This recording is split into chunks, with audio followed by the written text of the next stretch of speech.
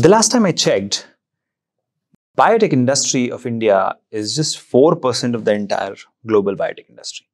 75% is owned by United States, the rest is owned by the rest of the world. But the place where I sit, I get to meet a lot of CEOs of biotech companies, of course, in Bangalore, which is the biotech Silicon Valley of India. And so I asked a question to all of them.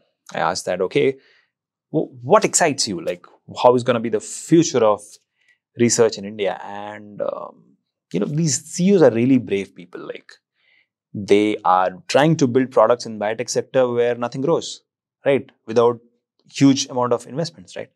So I asked, like, what excites you? And they come up with some technologies and trends, but they also added one important thing, and that is biotechnology sector in India is going to grow from 4% to 40% in no time because India is going to LeapFrog Technologies. I was like, what's leapfrogging? And they said, okay, let's compare the village in India and village in US.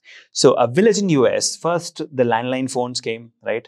And then the mobile phones came, right? It took time. So first the cables were laid, and then the internet cables were laid, and then finally we have the mobile telephony. But in India, 99% of the villages don't have a landline phone. Even BSNL has not reached them, but mobile towers have reached, and now they are all well connected through mobile telephony, right? So basically, what happened in India, we leaped from the landline thing. We didn't land on the landline. Instead, we directly jumped onto the mobile technology, right? Same way, India is going to adopt only those technologies which is successful in US, and we are going to replicate it. Say biosimilars, right? Or generics. So what's happening here?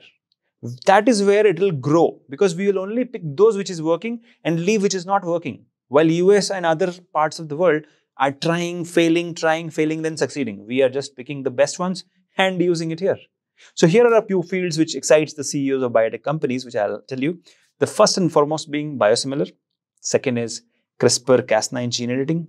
Third is edible vaccines. The fourth is cancer research, stem cell research, innovative plant-based proteins, rare disease treatment, and then plant-based meat, that's the latest one, and of course 3D printing. So there are, I think, 9 or 10 areas I told you. But hey, these are the areas of today. The areas of like next year or so, it's going to evolve. It's evolving like anything, right? So keep watching my videos and subscribe to Biotecnika, because I'll keep updating you on the latest trends and techniques and traditions of biotech industry.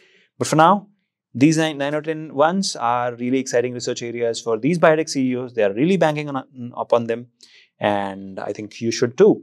So if you want to make a career in biotech research, these are the 9 or 10 areas where you can invest your career, right? And for anything else, you can reach out to me, comment below, or you can email me at shekhar@biotechnika.org.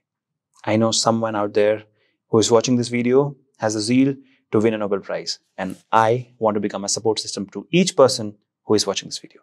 Thank you so much for watching. I'll see you soon in the next one. Till then, take care. Bye-bye.